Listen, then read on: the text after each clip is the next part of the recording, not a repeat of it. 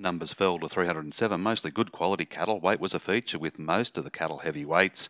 The heavy feeders were well supplied and there were good numbers of heavy 3-score cows. Most of the usual buyers returned and were operating in a dearer market. Butcher vealers sold to 4.53 cents. Heavy feeder steers lifted 25, 400 cents to 4.45. A limited number of heavy feeder heifers reached 4.21 and followed a similar price trend.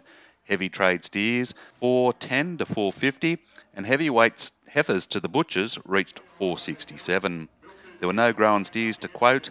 Grown heifers were 7 cents cheaper with age and quality a factor, with all selling between 3.10 and 3.30. The heavy cows jumped 10 to 17 with the 3 and 4 scores, 2.94 to 3.18. And this has been Graeme Richards for the MLA.